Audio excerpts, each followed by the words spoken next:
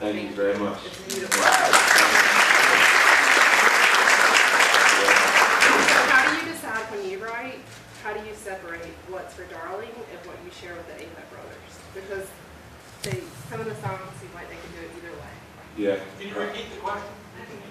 Yeah, she asked how I differentiate between a song that might end up on a Darling record or will go to the Avett brothers. So I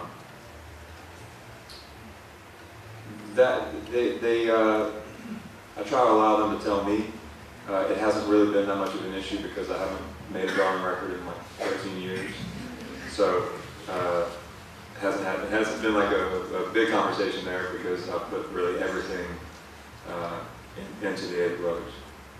But I don't know. There's some statements that you make that you don't want to drag anybody else into them and ask anyone else to say them. You just need to say it, you know. And I think that goes in life and it goes in album making as well. And so all the songs there, they seem like, and it may not be really obvious from the outside, but there's something in each of those songs where, in my mind, it only makes sense for me to get behind them and to present them and to be responsible for them.